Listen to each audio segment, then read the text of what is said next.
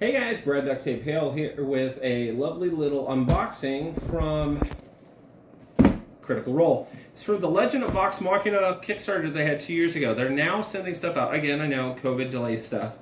But, speaking of critters, I got the little one over here that keeps trying to get up on top of the thing. Alright, so, address is hidden. And I'm trying not to sneeze. So we got some cool things that we got inside this. This is basically going to be split between me and Maddie, but this is the one I wanted. It is the trinket plush. Do you have a sealable spot on you, or can I just rip the plastic?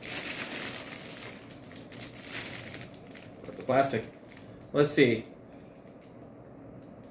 LOVM trinket. Interesting. Legend of Vox Machina. There, I'm like, wait a second, I should know that. I should know this.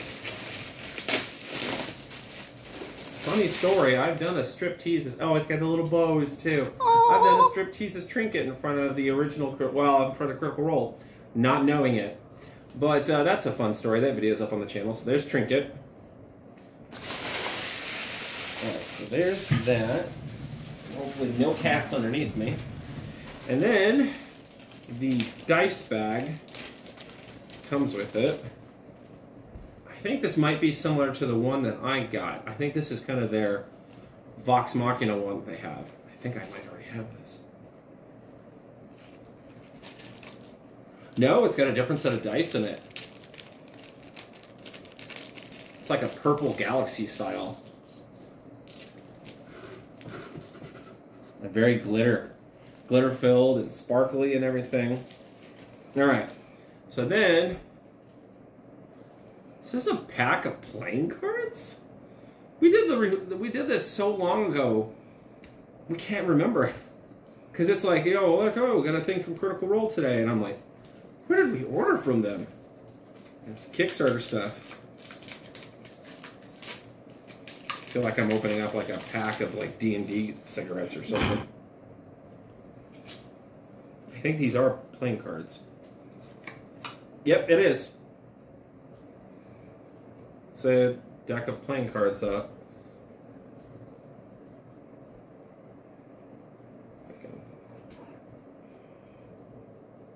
And on cue, the cat's all like, "What's up, gang?"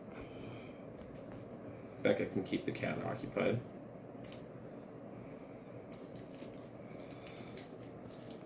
Such a little cutie. Alright. Let's see what's some of the cards. Not much. There's a couple characters in it, but it's mostly the face cards. So, just prime example for the camera if you're seeing. So it's basically the face cards. Then, what else do we have?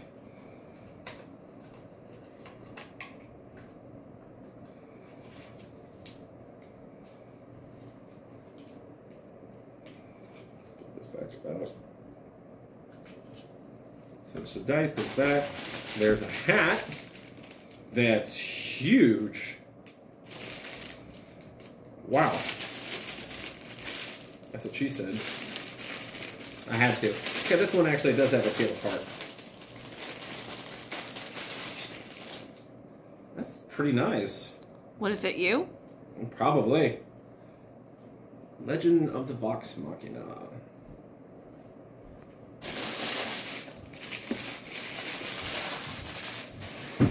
Probably dispose of the trash. And what's the last thing in here? I mean, there's a few more things in. Is this the, is this a dice box? These are blades. What? Are these, oh crap, for the love of me, it's Vex and it's Voxalia. The brother. For the love of me. Vax? Vax. I think these are his daggers.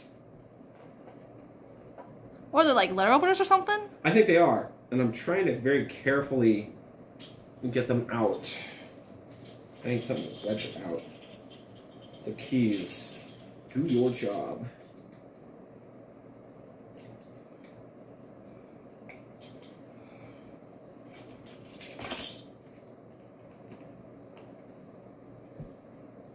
They're wedged in there pretty good. There we go. There we go. I'm going to pull these all out so you can see them. And there's a bit of an edge to them, too. That's why I'm being very careful with this. Yeah. Huh. I think these are the daggers that he throws. I don't know. We can, if they're not, please correct me in the comments. But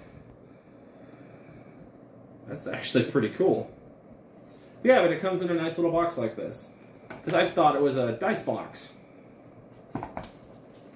And then there is the sticker set for the Vox Machina. And then, is this a DM screen? It might be a DM screen.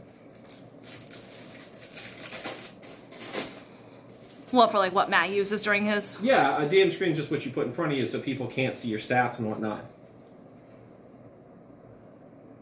Oh, it's... Wait a second. I think it's an animation. Well, it's not an animation frame because it's all being done digitally. But it's your piece of art from the thing. Huh? Episode 101.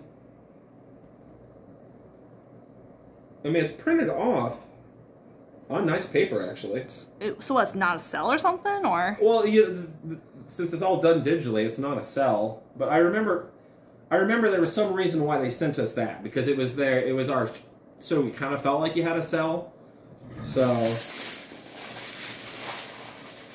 again, remember we did this in 2019, and it's almost 2022. So that's actually a pretty nice haul. How much was it again? What, 80? No, I think it was... Was it 100? 160 to 200 at most. That's the most I can recall. That's a lot. Well, again, yeah, you did put money towards the funding of animation. So there's also the benefit of knowing that we helped fund animation. I mean, considering it's probably the best Kickstarter ever. Yeah, it did pretty good for the time limit. That's cool. I mean, this is metal. This isn't cheap. This is... I think it raised almost close to $13 million. Yeah, it did pretty good. They blew past their goal of, what, was 1 million? They were looking for 1 million, but then based on the incredible success of it, they're like, all right, we're going to be doing a lot more with the animation. Well, yeah, I love the fact one of the goals they had was they got Travis to do a haunted house. But yeah, no, I mean, this is a pretty sweet little deal. Sad to say, though, that if anyone's going to try and get these, unless people are reselling them, good luck, because these were rewards only for this. So have fun trying to find these on the resale market. So, guys, that's all we got for right now. Thanks for tuning on in. And all you critters out there, have fun, stay safe, and remember, like always, be like duct tape, stick to it. Bye-bye.